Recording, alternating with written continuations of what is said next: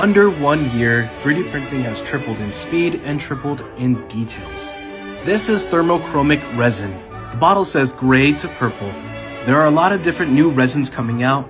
I pour some out on my silicone mat, hit it with the UV flashlight. This produces a chemical process which hardens the liquid into a solid. This is how I determine the exposure settings too. I time it with a watch. It takes about 30 seconds to produce a nice layer. When it's room temperature, it's gray, but when I blast it under hot water, it turns into purple. 50 degrees is where it starts changing colors, or like 112 Fahrenheit.